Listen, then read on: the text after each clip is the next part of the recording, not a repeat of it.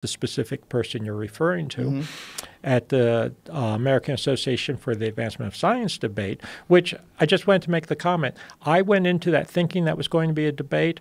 I came out of it realizing that they were just trying to set me up to put me down and shut me up forever, which they were not successful in doing. Why do you think that they're so reluctant to just listen to the evidence and look at the information and consider the possibility that maybe there had been an ancient civilization? Because it upsets the standard timeline, the standard story, and it also upsets a lot of people's concept of progression. And this is something John Anthony West liked to talk about. He called it the Church of Progress, that we've gotten better and better and better. And I talk to so many people that think that we are the end-all and be-all. We're the best that there ever has been. Well, maybe we are in terms of certain types of technology. And I'm not making any claim that people in the past could ever do what we're doing now, doing a podcast with all the electronics. But as I point out, that also makes us really vulnerable to things. But I would argue that there is a not so remote possibility that they knew things that we don't know, that they may have understood things that we don't understand. They may have had a worldview that would benefit us to at least have a feel for it. I mean, I don't want to go off on spiritual tangents. I could if I wanted to, or philosophical tangents. But I also have a training as an anthropologist. I have an undergraduate degree in anthropology on top of everything else. And I'm fascinated by human approaches to life and the environment and their situation. And I'm convinced that we do have things to learn from the ancients, whether it's the really remote ancients or the more recent ancients from only 5,000 years ago, even dynastic Egypt, and that it's not all simply a one-way progress, that there are fits and starts, that there have been high points and low points and high points again.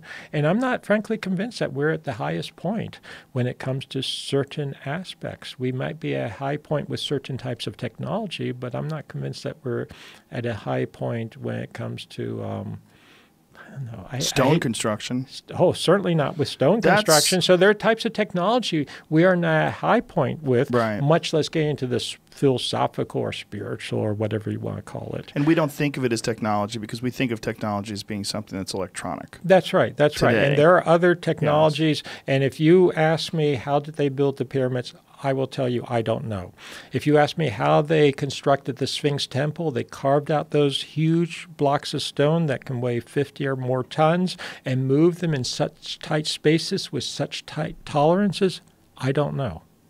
I mean, I'm not going to... No one really knows. No one really knows. And sometimes people say, you bring in thousands of slaves or whatnot. Well, there's no evidence for that. And where would you have them stand when you're building the Sphinx Temple? There's not enough room to get around. Stones are so big, even thousands of slaves struggle to move them. It's not like just get a couple buddies, we're going to move this couch. We're not talking about that. No. And you can try to hypothesize levers and that type of thing, but this has been said before, and I've seen, I wasn't there in person, but I've seen off-the-record footage of it when they've tried to just construct a little pyramid with very small blocks, and then they end up using modern machines, and they still aren't very successful.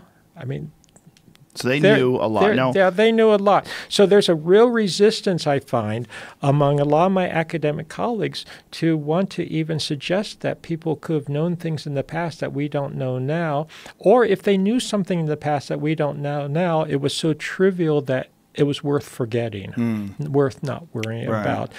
So there's that concept. I find it amazing, and I hate to be stereotypic, some broad brushing, but many Egyptologists, when I read their works or I listen to them at conferences, etc., and I get the impression that they might love Egyptology and studying the ancient Egyptians, but they also have this view that, these guys made wonderful temples and had some fantastic art, but really, they're sort of primitive and ha, isn't that silly? And Do you see what I mean? Right. It's like the very thing they, the very thing organs. they study, they put down, Yeah. in a sense, to build themselves up. And to build up this idea of ultimate progress that we keep going in a linear fashion. Exactly. Then you also have in Egyptology, and I want to give you another example of this, not just me bringing in scientific evidence and data and the Egyptologists rejecting it, but just recently in the last couple of years,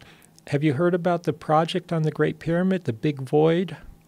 They've been using muography, which is a highly sophisticated technique using muons that come from outer space or come from the atmosphere. They go through the pyramid. You can set up detectors long-term and pick these up. They're sort of like, think of X-rays technology, but using muons, which are sort of exotic particle that most people are not aware of because they just pass right through us without interacting.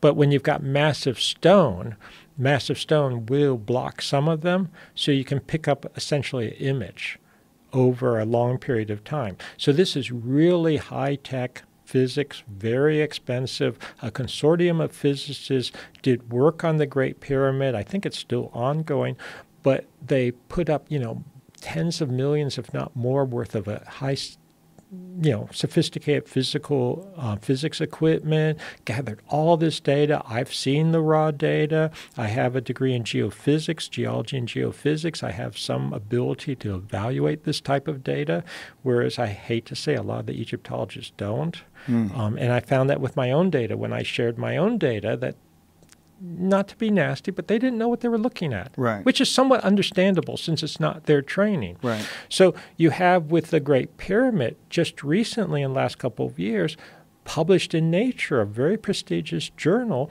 they found what they believe is evidence for a huge void above the Grand Gallery that has never been known before. There we have a picture of it. The Egyptologists have been so resistant to this, saying this is nonsense, there can't be, there can't be anything new that we don't know about, or if it is, it's just trivial, it's just some space between the rocks, it's nothing important. But what I wanted to say, which is really important, some Egyptologists have actually called for the whole project to be closed down because they don't like the results, and they've called it, quote, propaganda. Closed down, but you're more dealing...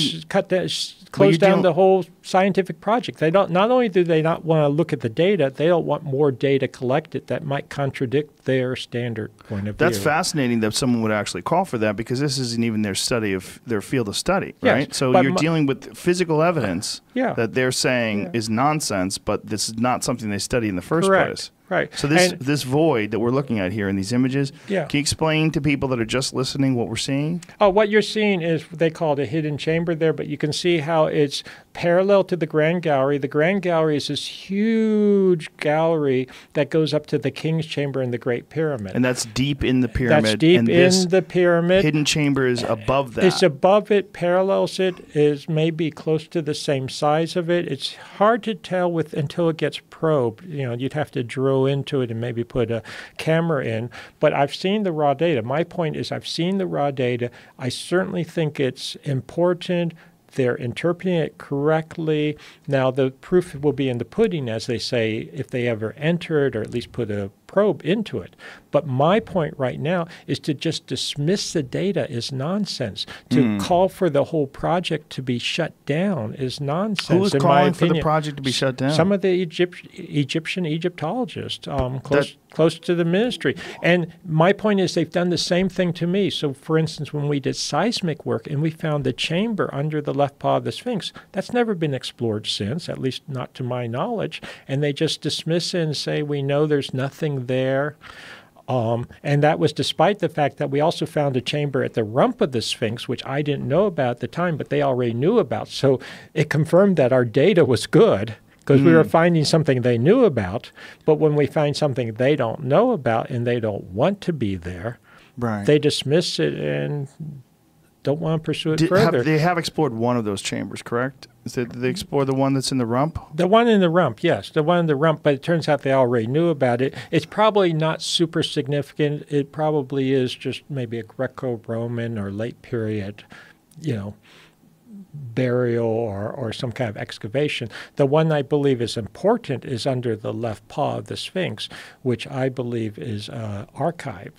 Actually may go back to this very early period because we now have hieroglyphic evidence indicating that. What is the evidence that indicates it's an archive?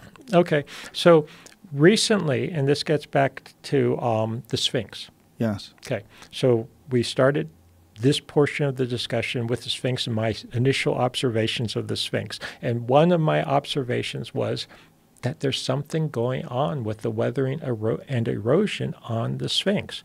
The second observation, this is within the first 2 minutes at most, was that the head is too small for the body. The head is not eroded the way the core body is. It's not eroded the way the walls of the Sphinx enclosure are. It's not the original head.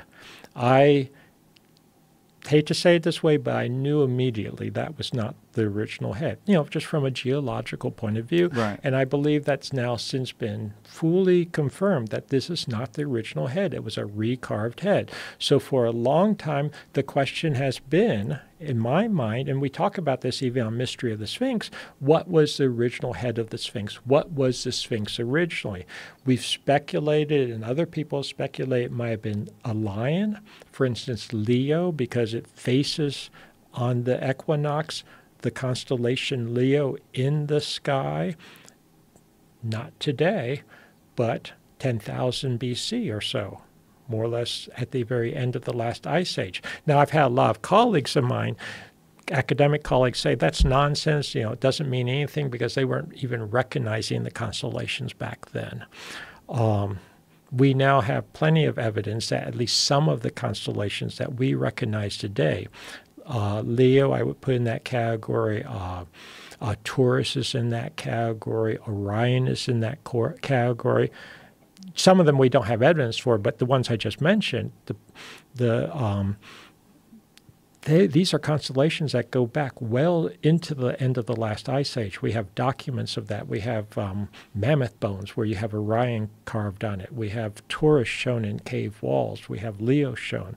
So to me, it's fascinating that some of these constellations that we recognize today were recognized tens of thousands of years ago. So to me, it's not nonsense that they carved a structure 10,000 BC approximately that was facing its own image in the sky. So one suggestion was that maybe it's Leo.